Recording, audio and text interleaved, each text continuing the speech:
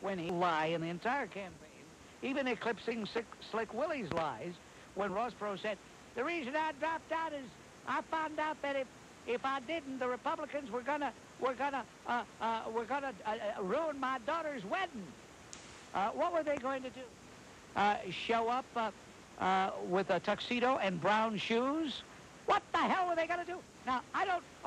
that I can live with. What I can't accept is the fact that so many of the American people, including many of those who didn't even vote for Ross Perot, swallowed that lie. Or, if they didn't swallow the lie, they overlooked the lie. That should have... When Ross Perot pulled that, that should have meant the absolute end of his political career. Tom, in answer to your question, you listen very carefully. Okay. And you'll hear a glaring contradiction, which only a liar is guilty of. Listen. What I have said about majority voting requirements is no different than what John Dunn, who was the prior Assistant Attorney General for Civil Rights under the Bush administration. I wanted Slick Willie's voice, for heaven's sake. Like, we start the show, and then after the show's on for a few minutes, we don't have to be on our toes here? All right, here's Slick Willie. No, I guess he's not Slick Willie. He's got a re-cue. Ah, dear me. Hey, Manelli, if you're listening, how do you like the way the program sounds, Manelli? Huh? Pretty good, huh? Smooth, huh? Ah, dear. How many shows do I have left to go? 346? 347 shows to go. Oh, that's counting today. Yeah, that's counting today. All right, here. Listen carefully, Tom. All right. At the time of the nomination, I had not read her writings. In retrospect, I wish I had. Today, as a matter of fairness to her, I read some of them again in good detail. They clearly lend themselves to interpretations that do not represent the views that I expressed on civil rights during my campaign. All right, Tom, do you notice any... Yeah, he never read them, but he read them again. Ah, very good. Yeah. It just shows you about how out of control and incompetent this administration is, and like you said all the time, it's just the beginning. Yeah. Fasten your seatbelts. You know, politically correct, that's why he has the job. Mm-hmm. And that's the only reason he has the job, because he's politically correct. This is not to diminish or in any way to take away from his career prior to being named police commissioner. It's just that the in lieu mayor, that poor excuse for a mayor who he doesn't belong in the men's room of 21. It's just that the only way he could keep his job under his administration would be to be politically correct. Hello, Robert, how are you? Listen, I came home from work tonight. My mother had the nightly news on. And on the TV was Lani, in go one ear and out the other. And I says to myself, whoa, does this woman want to be Assistant Attorney General? I says, with her good looks, she can haunt houses for a living. Haunt houses and charge by the room. What, is she kidding me? Great hairdo, right? You got it. Great hairstyle. Wow. Hey, let me tell you. I think that anybody who has seen James Carville, has any acquaintanceship whatsoever, has got to despise him. He is one of the most loathsome, one of the most repulsive creatures I have ever known of in the annals of political punditry. The man has absolutely not one redeeming feature. You're right. I think he looks like the snake visually that he is. Oh, that's right. As a matter of fact, if I were involved in Christie's campaign, I would have photos duplicated of him and pass them out and say, would you be comfortable knowing that this guy is Flim Flam Florio's #1 advisor? Where are you calling from? I'm calling from my workplace. Well, you live in Connecticut? No, I live in New Jersey. Why do you say you're calling from... Work in Connecticut, Bob. Oh, you're calling from work? That's correct. Does your employer know you're spending the money to call New York? No, I'm part of the business, Bob. So you're, in other words, you're one of the owners of the business? That's correct.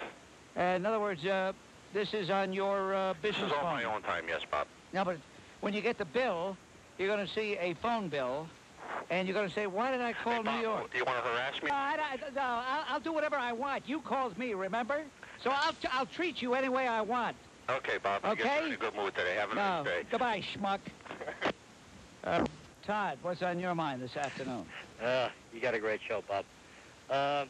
Great show. How can it be a great show with all these gavons? Come on. This is George the Atheist. Ni hao ma. Listen to it soon. Bob, I wanted to talk about Lani Guinier and this bit you've been playing about President Clinton, about him not reading the writings. I think you should pay very close attention to the way that is worded, because you're making him out as a liar. He said that at the nomination, now I don't know how many weeks ago was the time of the nomination, 3 weeks ago? He had not read her writings. Then he goes on to say, today I read some of them again in good detail.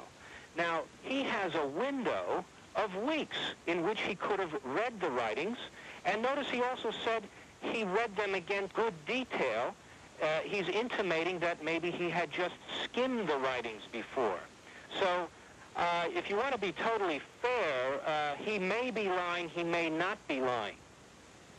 You know, George, I knew somebody would come up with this cockamamie attempt to excuse Slick Willie, but it doesn't wash, and I'll tell you why. If he were truly, there would not be this convoluted language here. He would not recall. By saying, in case anybody's wondering, and I know George the Atheist is such a smart guy, I don't have to explain it to him. The reason they say, I don't recall, whether rather than no, is they can always say, well, I didn't deny that I did it. I just admitted that I couldn't remember. Nice try, George. Go back to your garbage pit, you jerk. Send a quick message to Mario. Yeah, that's right. Let's send a message to Mario. Go ahead, Jeff. Okay. Mario, ascendame. Tu sei proprio? Achim. Hey, I like that. There's an ominous ring to the way you said. Therapeutic, Bob. Okay, thank you. Interesting. Let me try it. I need a little therapy, ladies and gentlemen. I hope you forgive me. I'm taking time out from the Bob Grant Show for a little personal self-therapy. Hey, Mario, ascendame. There's a provinos facim. And I'll tell you why I do. Okay, I'm going to Because in his book, Ernest van den Haag illustrates absolutely beyond any shadow that the criminal mind is just that. It's a criminal mind. That once an enemy of society has served notice on the rest of society that he is a menace, that he is not going to change.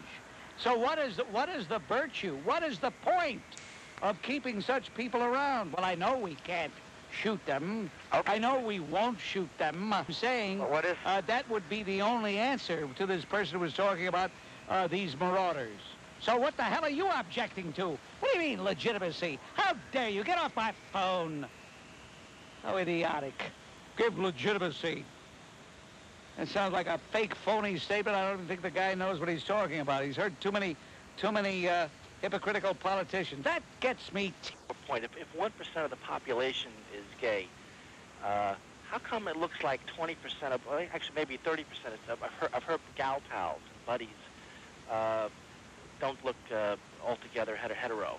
I mean, they look really off to me, and I really wonder if there's more to what goes on there than meets the eye, or why Willie has to go out and he does hunt around for Sharon Stone and whatever else, what other babe is lying around, you know? So, okay. Well, Ed, you know, the type of personality that she is would be attracted to oddballs of all types. And naturally, that would include the Dyke Brigade, wouldn't it? Absolutely. Thanks a lot. Bye-bye. But as far as leaving Slick Willie for Martina Navratilova, no proof of that yet.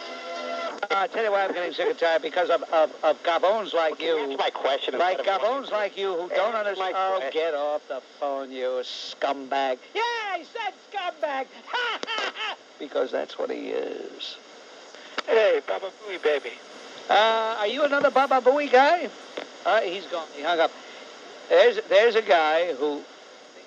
What I did, I said, ba-ba-booey, ooh, I better hang up before he hollers at me. Why should I holler? If you're sick enough to waste the time to place the call, wait on the phone, just for the thrill of saying ba-ba-booey, what should I get upset for? I would like to take a machine gun and go and find you and shoot you with about 16 slugs, you and all the other sick creeps. But if I did that, then Howard Stern would have no more fans. We couldn't let that happen. Who'd pay for keeping his stupid mane of hair taken care of? Dinkins is the men's attendant, and Lee Brown is surely the valet parker at that same cheap restaurant. I like to say that. Can I give a message to El Capo di Tutti Capi, Il Supremo, Mario? Yes, by all means. Mario, attenda me, tu sei proprio un spaccin. And he is.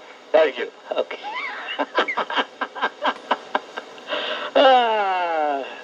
Hey, Benelli, how about doing an hour show? No wonder Eddie Koch is so happy. All he does is an hour. He doesn't even have to come in. He's in his office. Does it from his office? Eh, manage. Really, this is dumb. This is stupid. What am I doing here? While I think about it, you listen to this. New Jersey. I think the downfall started in 1950 when they changed the birth certificates in the country. As you know, if your birth certificate, or mine if you read, it has your father's name, your mother's name, his occupation, and where they resided. And what the government did was legitimize bastardry, and once you destroy that, your whole country starts in the go. And my birth certificate doesn't say his occupation. Well, and where they reside. But it has your mother's maiden name on there, and most birth certificates at that time did. Really? And what they now do is just give the child's name. I don't know where you're getting this information. But, well, look at anybody's birth certificate. I look at my own. I don't go around looking at. They have the mother's maiden name on there. They don't. Where the hell are you getting this stuff? Well, I'll have to send you a copy of mine. And where were you born, Phil? New York City. Maybe in New York City back in 1894 they did that. I don't know. All right, Bob. Thank you. You're welcome. The March of the Gavones continues, ladies and gentlemen, on WABC. Here's a guy who's come up with an interesting thought that since 1950 they changed the information they put on the birth certificate, and that was a signal for Sodom and Gomorrah to take center stage. Very interesting. Eric, you're on WABC. Wouldn't it be interesting if we could give a gavon test, you know, like you do a urinalysis where they put that little stick in the urine and it turns purple or whatever? Just have a guy do it in a cup and put a little stick in there to see if he's a gavon. It would be orange or something. I tell you, I'm just so sick of these gavons. Hey, Benelli, what does it say in my contract? Does it say I have to actually talk to gavons? It may be rude to you, but it's apt. Well, it's descriptive. Take a look at her, pal. As a matter of fact, I'll tell you what, if you want, if you have a picture of her in your closet, make sure the kids don't open the closet door at night. I would advise all of you sort of rich right-wing Republicans to read yesterday's Wall Street Journal for the article by Paul Barrett, in which he says, in 1986, Judge Ginsburg cast votes endorsing two majority antitrust opinions written by her former colleague on the appeals court, Robert Bork. This woman is no lefty, believe me. I object. Did I say she was a lefty? The person, the few. Did I say she was a lefty? Someone earlier called her that. Well, let him say it. Thank you, you jerk. Hi, Mr. Grant. I wrote you a letter one time. No kidding. This is the one. This is the one, folks. This is the what? Oh, you said I wrote you a letter one time. I knew there was somebody who wrote me a letter one time. Yeah, well, I tried to be very nice to you. You know, Now, when you say I tried to be very nice to you, that implies you didn't succeed. Yeah, that's right, I didn't, because you never answered my letter. However... Wait a minute, hold on. Did you expect me to answer your letter? No. Oh, well then why... Not really. Well, then why did you say, you never answered my letter? Well, I got an answer from Koch. Well, Koch is trying to make out as a variety host or master of ceremonies or whatever. Right? No, I tell you what the deal with Koch is. What? He is such an egomaniac. He figured, hey, this lady... Don't you have a nice word to say about anybody? One of my charms is I hate everybody. Well, then get off. Get off. Yes, and stop your calling Cuomo a spachin when you know damn well what it means. Because I'll tell you what it means. You're calling him a son of a bitch. And what has his mother got to do with all this? Well, first of all, that is not the translation. It isn't? No, Edith. I happen to be Italian. Well, I'm sorry to hear that, but... You're sorry to hear that? No, I'm very much pro-Italian. I happen to come from a large family. Blast your head off, you idiot. Because I got thoughts. What? You know what that means? No, I didn't hear you. I was laughing. What'd you say? I said, you're no thoughts. Well, now, you know something, Edith? You just told me that you are nothing but a low-life greaseball. On WABC, but right now, here's Biff. Hi, Bob. Before I get to my main point, let me ask you this. Who's going to keep the mob under control if you leave? The mob under control? If you leave.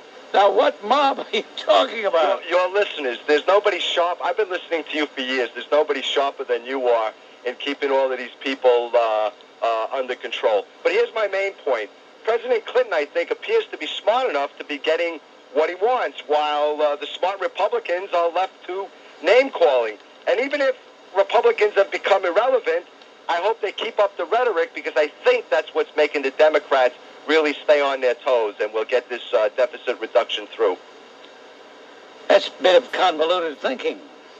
Well, in effect, what you've said is if we get the deficit reduction, we can really thank the Republicans. Well, it's like the Republicans have nothing else to do but name-calling because they have no power. This fight's going on between Democrats, and Clinton's objective is staying true to $500 billion deficit reduction. I don't think he really cares primarily how the cuts are made, as long as they're made, and now the Democrats are fighting it out, and the Republicans realize that they blew it in the last 12 years, and it's up to the Democrats, and they have nothing left to do but mouth them about haircuts. You see, you are such a partisan Democrat that you make that asinine statement. But you made such a brilliant statement prior to that, I'm going to let you off the hook. That's Biff, who, by the way, prior to going to sleep every night, Biff kisses a life-size photo of Jimmy Carter. Gary, you're at WABC, checking in from Bay Ridge. Hello, Bob, good afternoon. I know there's not much time. I want to get very brief. About the congressman last week that called. He constantly kept saying about, it's not racist, it's not prejudice, this about the Haitians with HIV.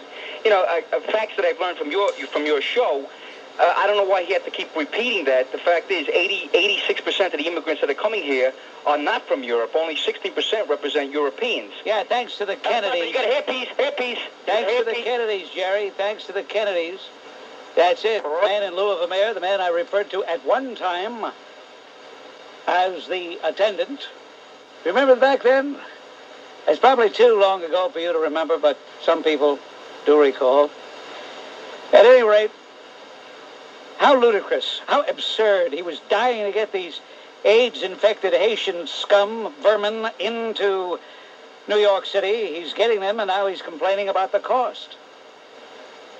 We're going to get the federal government to reimburse us, as though it's a foreign country reimbursing us, as though our tax dollars don't go to Washington before they're recycled back to us. Hey, Dave. How about having that bunch over for lunch at Gracie Mansion? And to show your solidarity, how about the ancient ritual of passing the cup? You know, you all take a sip, a glass of wine. Would you be afraid to get too close to them, Dave? How absurd. We're taking them in. We're taking them in. And that just means more will be coming in. Front page, New York Times, that great bastion of far-left propaganda, that sanctimonious, arrogant, imperious publication. Front page, New York Times, Saturday, June 12th, 1993. And there is a smiling Stephen G. Breyer. And it says, a hurdle is cleared by Supreme Court contender. Judge Stephen G. Breyer and his wife Joanna on their way to the White House. He met with President Clinton for 2 hours, and officials said his nomination might be announced today. And so what happened? Well, today, someone nowhere near as good-looking as Stephen G. Breyer, as a matter of fact, a real hatchet face by the name of Ruth Bader Ginsburg, has been nominated.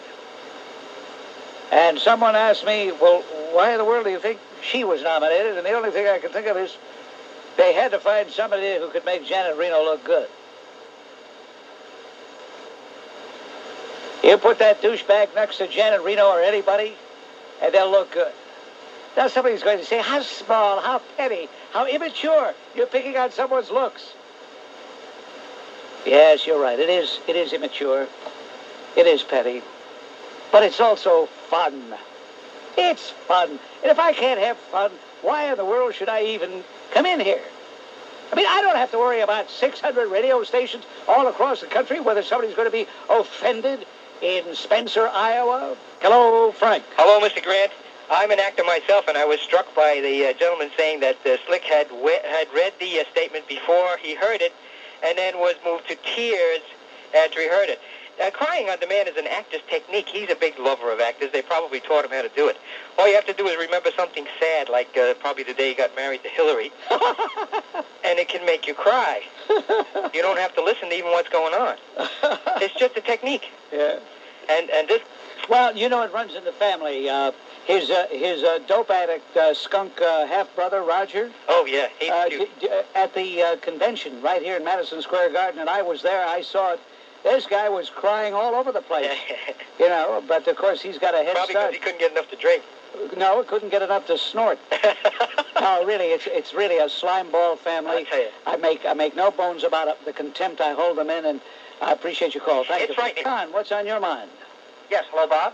John of Staten Island? Yes, Bob, I wanted to speak about Bill Clinton, but to follow up on your opening remarks about David Dinkins, this is typical of David Dinkins saying, it's the right thing to do to pay for their medical bills.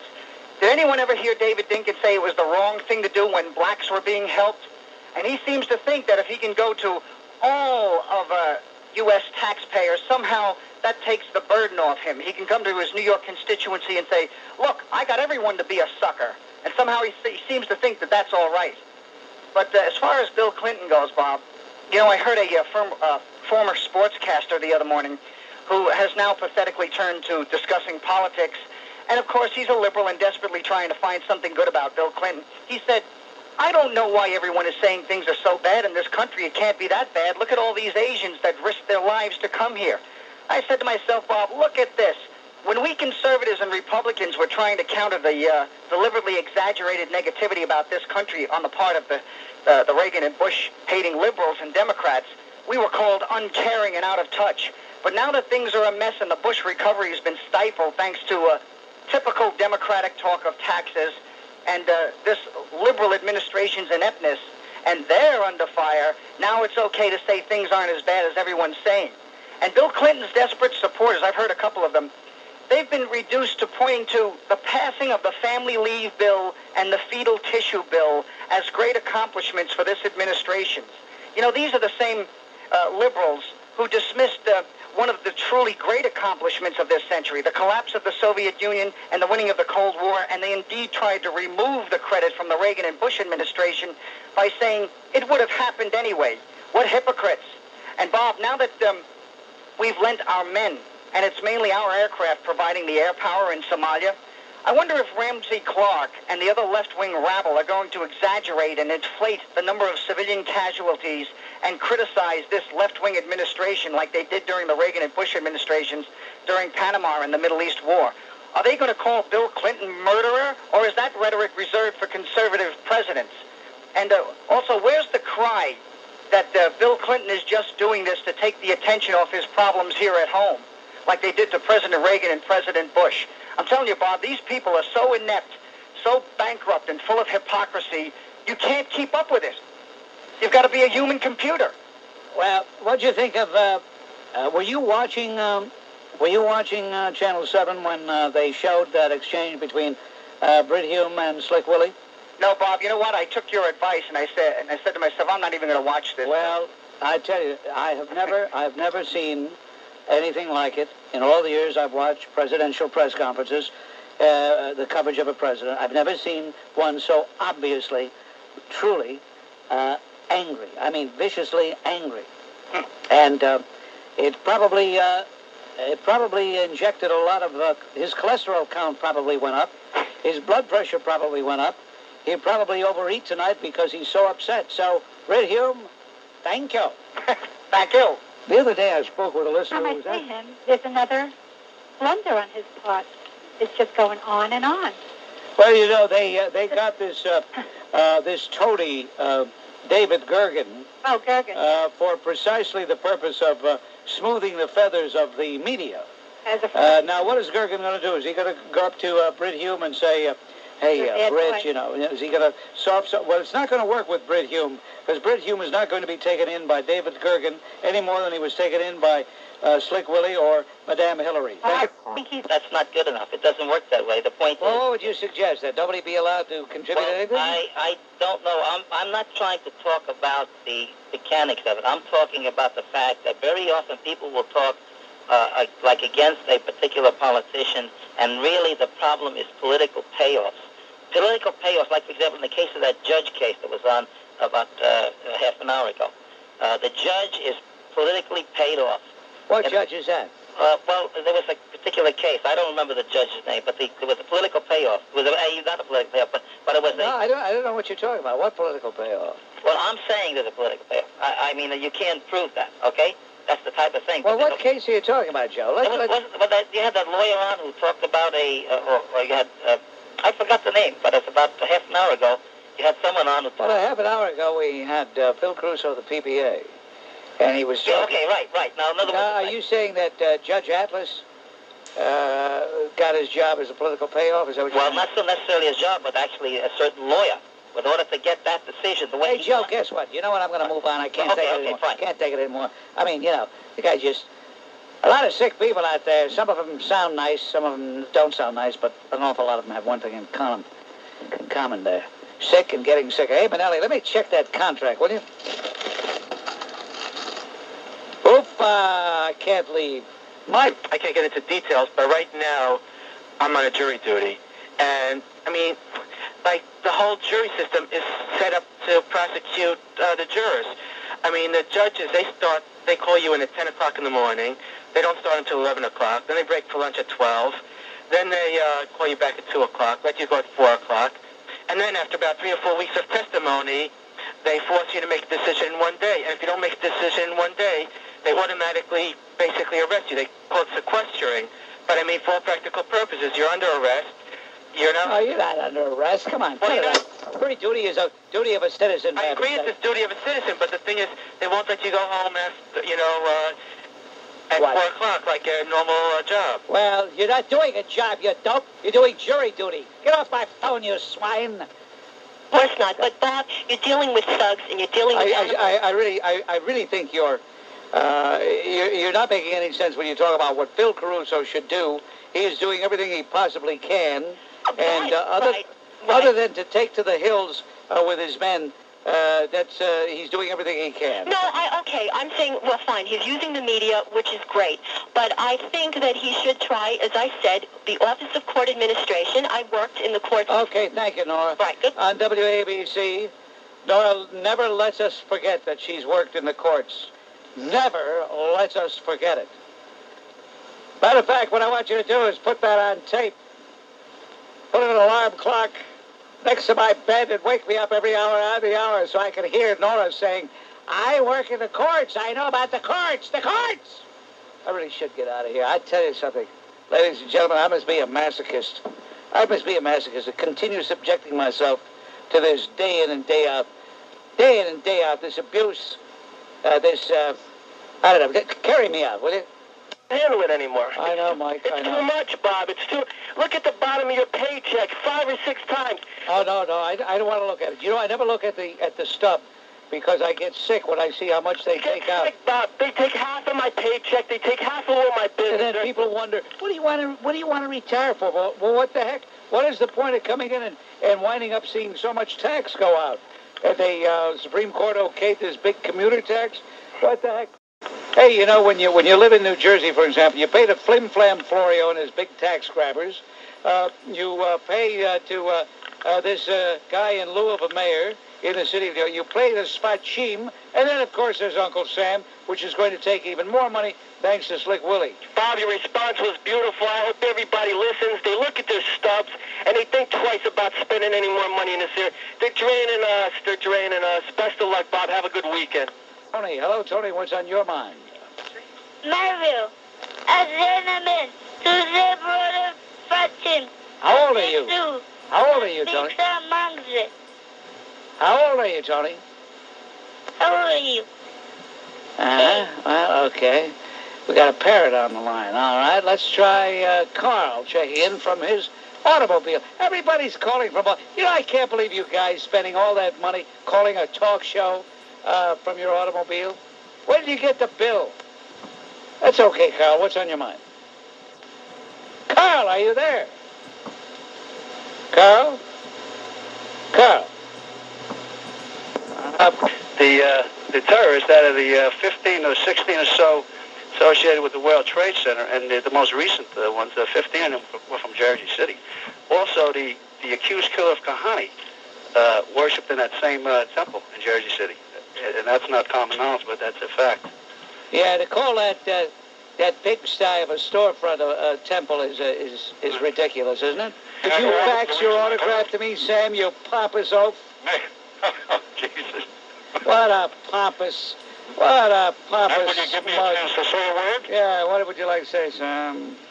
Now that the love affair is over with the young man that spoke to you, I, too, am a veteran.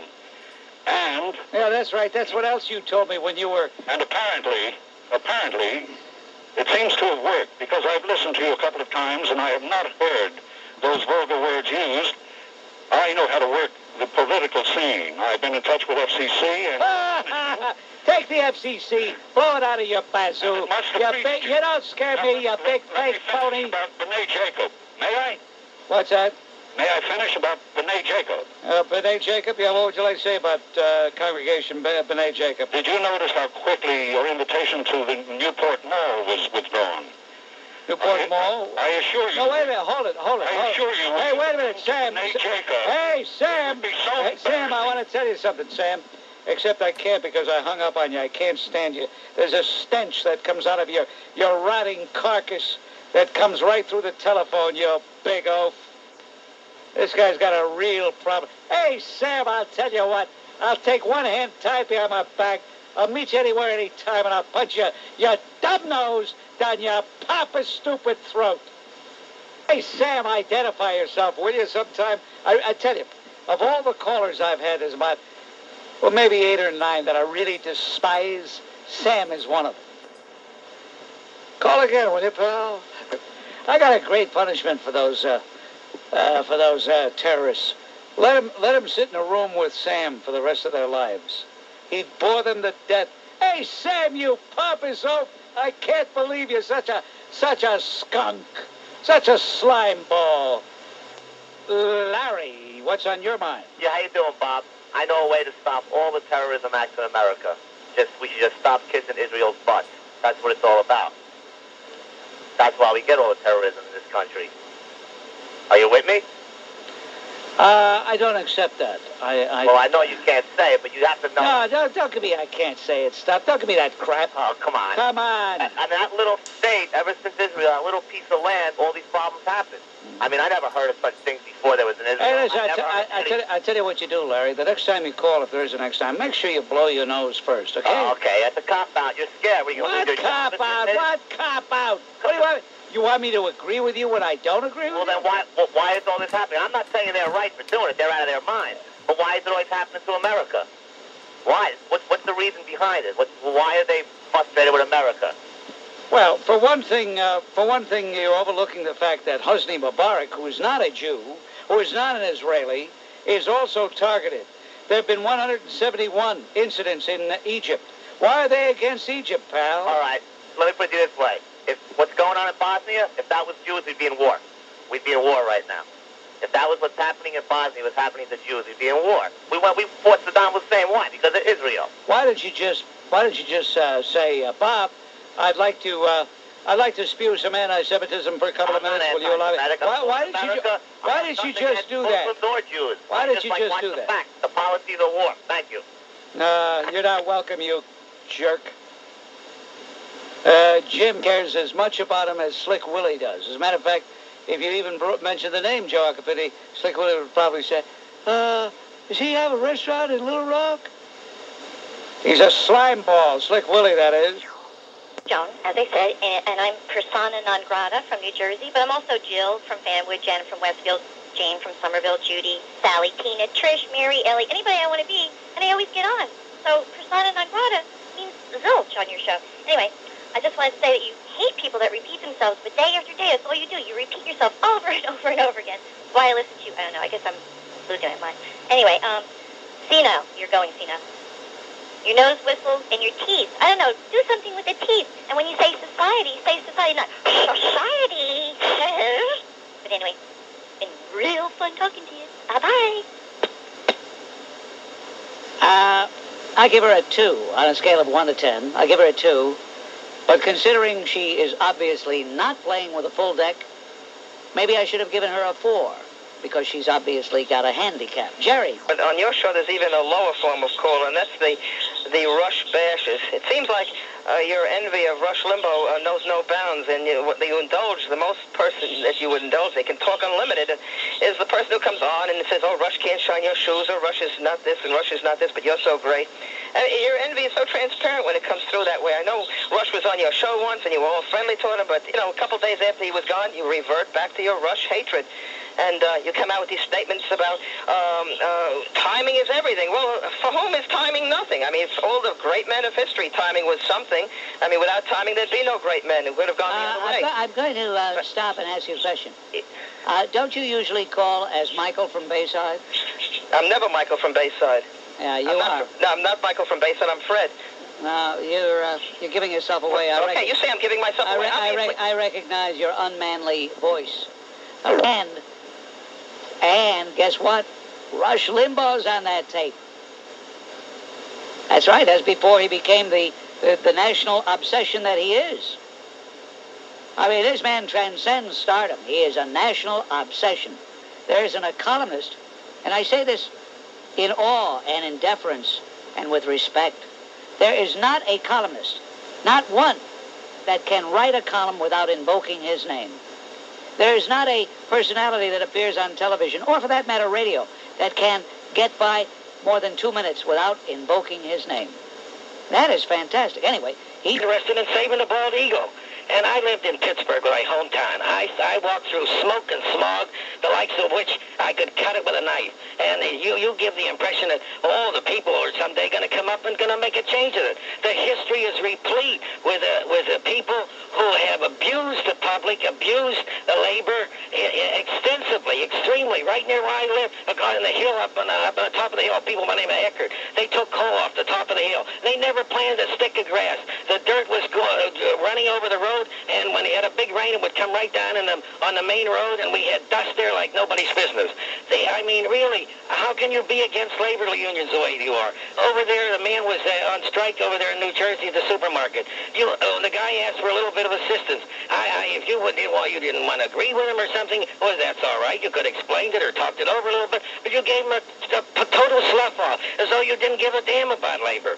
And the result, history here of the nation is that we have to have labor unions. And of course they're abusive. Of course they're the wrong thing. But tell people how they can have honest labor unions, how they can have legitimate labor unions, what they should do to see to it that they have a good labor union that doesn't ask too much from industry and reasonable demands on business. And all right.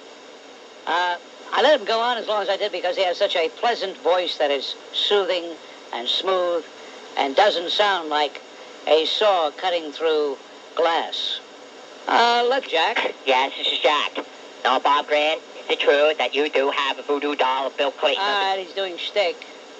I want legitimate gag calls, not impersonations. We're not auditioning here for the Major Bo's Amateur Hour. Let's try Frank. Hello, Frank. Hey, Bobby. Azendame. Disney Provinos Pachin. Well, that's original. My name is Mario, but I'm persona non grata, so I have to call up all the time using a pseudonym of Abdullah. Maybe you'll recognize me. I always tell you you're a melanin-deficient genetic mutation of a black man, Bob, and that is true.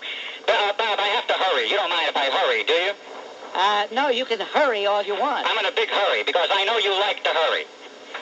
Why are you talking this way, Spatchim? By the way, Bob, I have 7 bodyguards, and everybody knows that to really be an important man, you have to have bodyguards. How many do you have? I don't have any. I have 7, and after I get off the phone with you, I'll probably need another 5.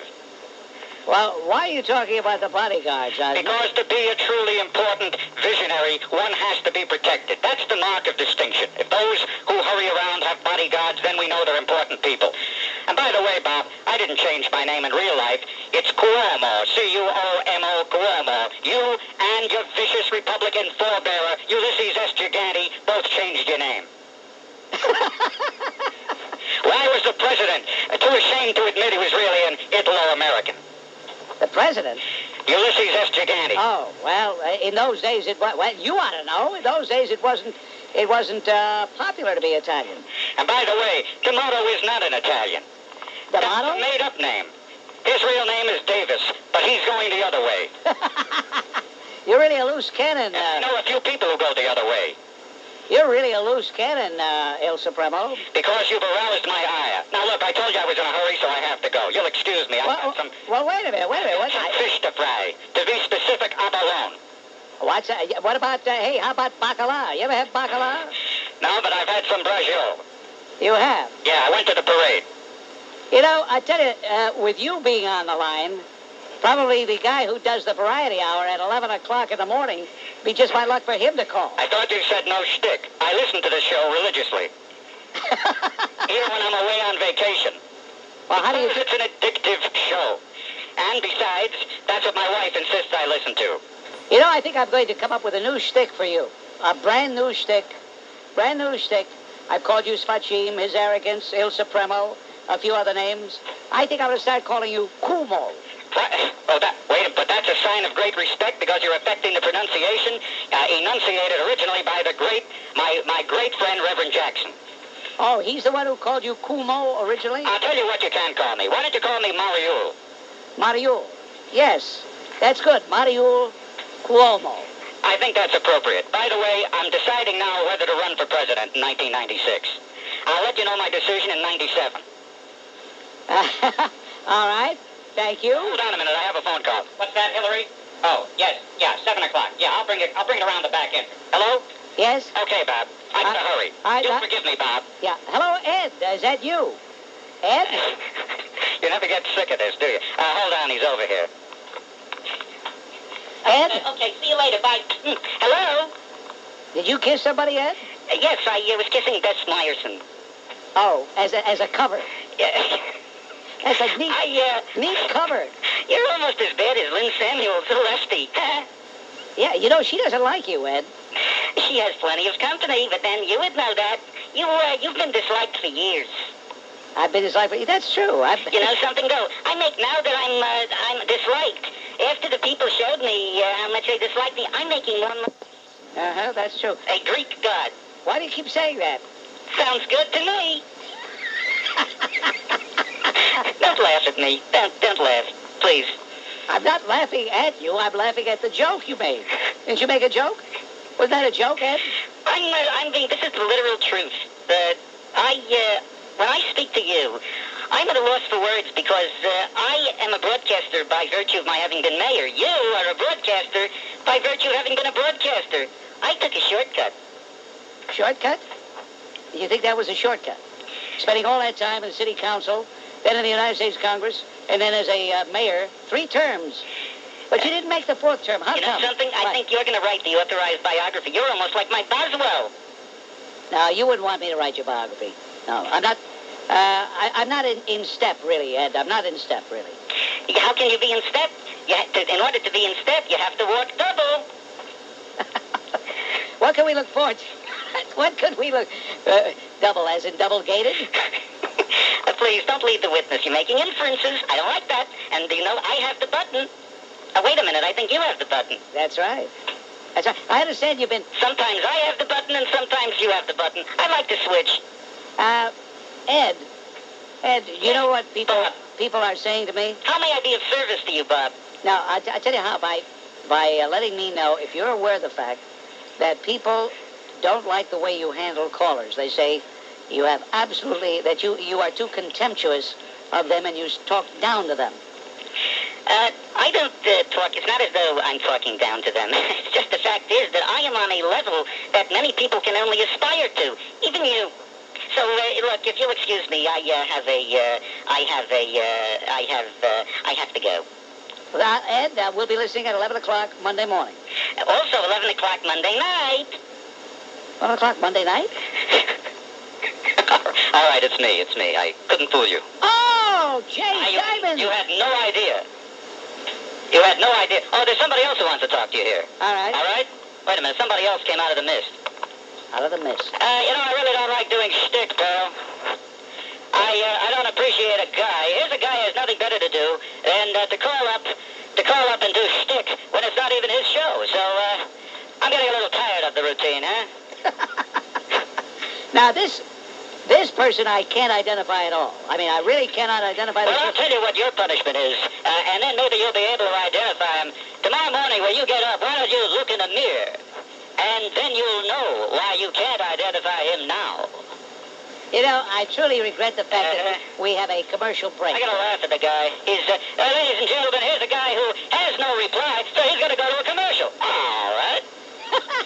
See you later. Okay, Jay. Okay, bye. And say hello to Mike from Fort Lee. Yes, Mike? Yeah, Bob, I want to point out some inconsistencies in the Bob Grant show. You have these guys count down the number of shows remaining on the contract, but when people respond, don't go, you yell at them. Well, don't you expect them to respond? You also tell people not to read, and you hang up on them when it sounds like they're reading. But recently a woman, obviously reading, had nothing but praise for you, and of course you let her finish. Number 3, you've also identified Abigail Parge, switchboard operator, numerous times as a spinster.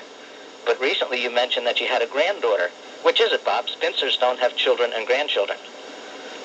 You also say how great it is to be a talk show host. It beats working for a living, you say. But when others do it with any degree of success, for example, Jackie Mason or Ed Koch, you become furious with them and put them down. On a serious note, I also want to take exception to your efforts to draw information out of a caller with the phrase, "It's okay, you're anonymous." Well, a guy from Neptune, New Jersey, proved that callers are not anonymous. The key, I think, is to remember that although hundreds of listeners, of course, don't know who the caller is, he can be embarrassed, or worse, if only 1 or 2 callers do recognize his or her voice. Mrs. Reno fire him? Yes. Now, don't you find that pretty odd, right? I don't find it odd. I don't find it odd at all. They're trying to save Rostenkowski. I know, because he's a big schmucker in Congress pushing his tax bill. That's right. Yeah, but it's odd. If it was a Republican, Mrs. Reno would have gone to the end of the world to investigate Rostenkowski. That's right. He would have. Yeah. Okay. Thank you very much, sir. All right. Bye-bye. Yeah, he's a very hypocritical guy, Janet Reno is, isn't he? Yeah. And she was kind of upset that the gentleman yesterday constantly referred to what happened in Crown Heights as a disturbance. Well, I was just as upset as she was over them or you, a lot of other people, referring to Mr. Cato's death as an accident. Simply because Mr. Liss, an unlicensed driver, happened to be speeding that night. He also ran a red light that resulted in Mr. Cato's death and permanent injury to his cousin. After that, he was taken by the police and put back into the hands of, I guess, his Rebbe and the gang over there. The gang? Yeah, and they in turn... You call a Rebbe and his aides a gang? Well, that's what they are. They in turn send him off to Israel. They in turn send him off to Israel without him even making a desk appearance, even getting a ticket, or answering to anybody. Well, the reason they did that was the man was in danger. The man was in fear of his life. So they sent him off to Israel. Because the hooligans out there... So they sent him off to Israel because he was in danger. Because try to sell it on the hooligans who think the way you do might have done the same thing to him that they did to poor Yankel Rosenbaum. Try selling that to somebody else. Hey, look, you jerk, you schmuck. It was an accident, and you know it. And Yankel Rosenbaum's death was a wanted murder. You fake, get off my phone. Like to punch his dumb nose down his stupid throat.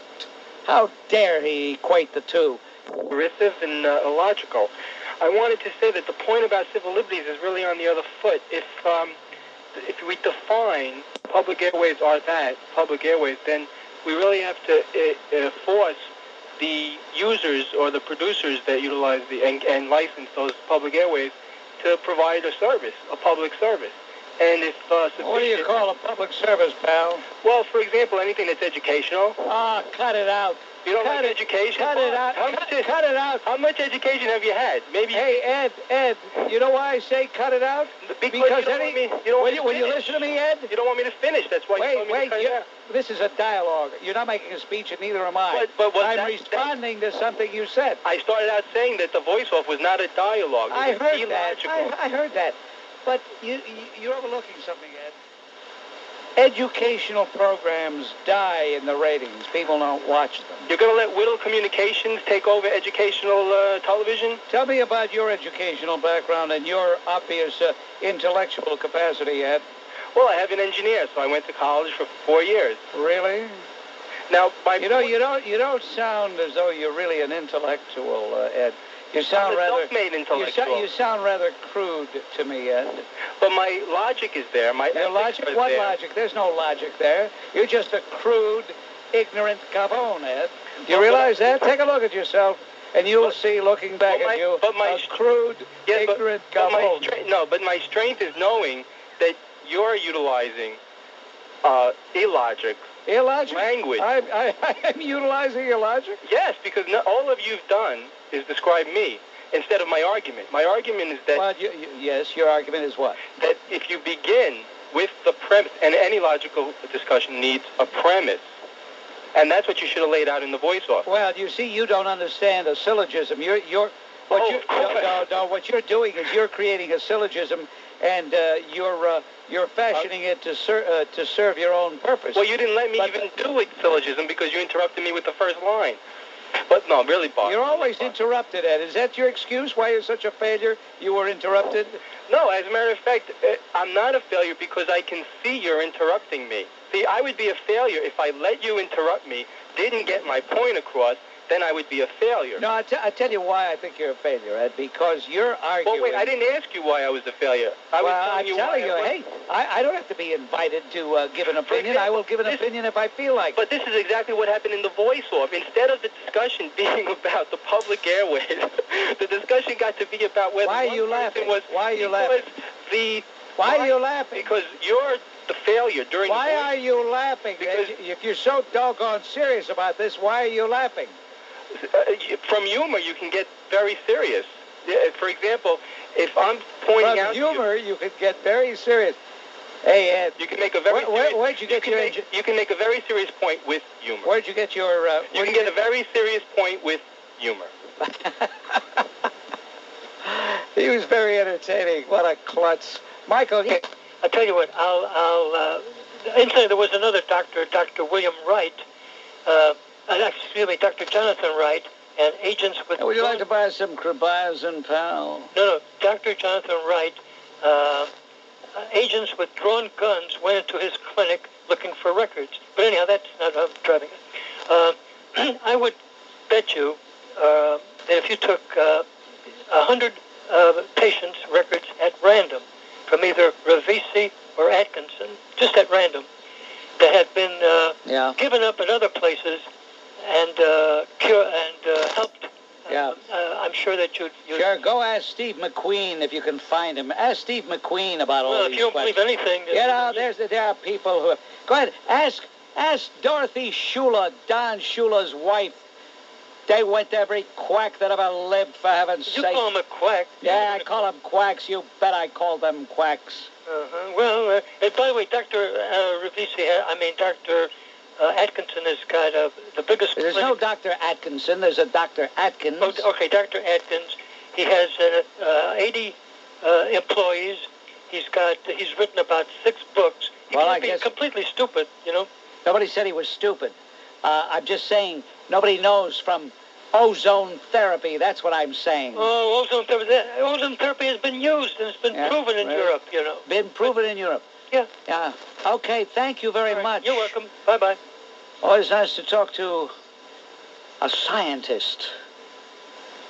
Oh, dear me. Oh, crime-related. Every day they have something there. Yankee Stadium has no more or no less crime than Shea Stadium or anywhere else. Steinbrenner is a liar. He's a fake. He's a phony. He's lined his pockets, and he wonders why we all go out to Shea now. We go to Shea because we can afford to go to a ball game at Shea. In a nutshell. Yeah. Well, you're not going to get any argument from me. I despise Steinbrenner, loathe him, although I don't think that the suspension that he got was just. I was glad that they took him back, but I don't like the guy. Hey, he's held this station up for a lot of money. Of course, it wasn't this management. I must say it was some jerk we had running this place before. Thank you very much. Quite all right. What up? And I like George. You like George? I like George. Well, why do you like George? Well, he gave me a Yankee jacket back in 1986. I happened to write him a letter, and he gave me a Yankee jacket. Is that right? That's right. And he sent me a nice postcard, and I was able to sit in George's box. He's really a hell of a nice guy. Thank you, Bob. Right. Hell of a nice guy. My foot. Try to get more out of it. Well, what do you mean? How much? Foster it. How much do we get out of the Yankees? Okay. Once you get, I don't know the numbers I'll tell you what, $136,000 a year. That's it. All I do know is that from a team that rakes in $40 million a year from cable TV contracts alone, they rob radio of $6 million a year. So wait a minute, doesn't WABC get commercials for that? Don't they get paid for the commercials? Yeah, but do you think the commercials make up for that? I have no idea. I got news for you. It doesn't. I have no idea. All I know is they decide to do work on the It's hard. Who cares? Who cares? Does Don Mattingly care about... Let me ask you, Mike. Wait a minute. Does Don Mattingly care about you? He cared about the guy that caught the home run. No, does he care about you? Absolutely not. Doesn't even know me. Okay, thank you. All right. Get out of here. Come on. Go back to the Atlanta Braves, for heaven's sake. Go to the Braves games. Leave us alone. Those spas, I didn't want you to lose any more sleep over it, all right? At any rate, if I heard you correctly on your opening address, you reiterated a statement that concerning Social Security and that people get more after a short period of time than they have paid into and are riding the gravy train. I believe I heard that correctly. Why are we pausing here? What's the problem, Albert? You have a problem, Albert? What's all the stoppage? I'm pausing to hear if you will verify. I don't want to challenge you on something. You may say what you wish to say. I mean, don't be... Okay, I wish to know, so is that your considered position? Do you firmly No, I do not firmly believe that. You do? I do not, I said. Oh. But then why did you say it? I was quoting a gentleman who was made... Why did I say it? I said it because I wanted to get some reaction, you jerk. How stupid. How utterly stupid. Of the socialist false ideas that underlie the economic policies of this administration. But if the Republicans are going to defeat the ideas of the left wing, they've got to begin to articulate the moral basis for supporting capitalism, which begins by saying the word capitalism, which I don't hear anyone say, and basing capitalism on individual rights, liberty, free society, which means economic freedom and the right to own private property, and the right to keep your wealth, that's your private property, and not have it taken away from you against your will and redistributed to other people who it doesn't belong to. And the mistake that they're making is, which is a classic mistake in any debate or argument, is conceding your opponent's premise. And they try to justify capitalism on the basis of the common good, which is the premise of the left, that individual freedom and liberty is sacrificed for the good of some larger society. Where are you getting this? This isn't coming out of your own mind, pal. It's the way I've always felt. No, it isn't the way you've always felt. It's something that you've read and you're trying to adapt it as your own. I've spent many years Don't tell me reading. it's something you've always felt. I've spent many years reading. If you'd like me to give you the list of authors, I would Austrian suggest, School of Economics. you know what you sound like? You sound like a guy that just left a monastery. You know that? It's the whole Austrian Sound like School it'd of be a lot Economics. of fun at a party. Thank you for the call.